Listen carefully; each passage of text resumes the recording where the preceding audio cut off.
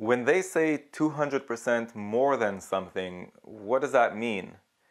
If I build a ratio table, that's going to make it a lot easier for me because I'll always give the 100 ratio units to whatever comes after the word than or as or of. There's always that key word that comes in a sentence that has percents.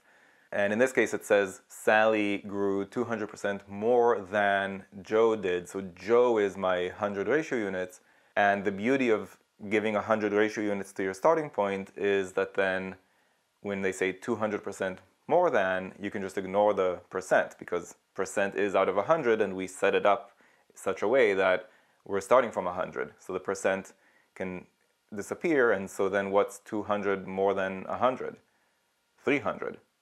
So now in my ratio I have Sally to Joe is 300 to 100 or 3 to 1. And we know that Joe grew by 1 inch, so if 1 ratio unit is 1 inch, then 3 ratio units is 3 inches. If you found this video useful, go to quantreasoning.com for a lot more where that came from. You should also click that like button and let me know in the comments below what you'd like me to make future videos about.